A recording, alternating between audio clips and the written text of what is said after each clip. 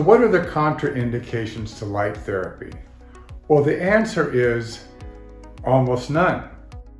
Why? Because even though we say be careful of pregnancy, be careful of someone who has cancer, be careful of someone who's been getting cancer treatment, or someone who's light sensitive, the answer is medical doctors and therapists who are treating people who've had cancer often use light therapy for a lot of different indications, and we'll get to that in the cancer video.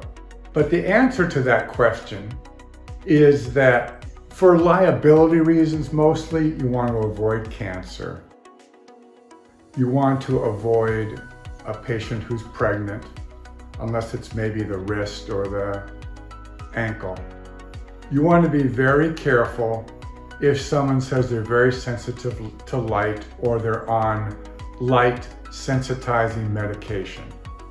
So generally, you want to be very careful of those issues, but if you're uncertain about it or you have questions, call their doctor and ask them for approval.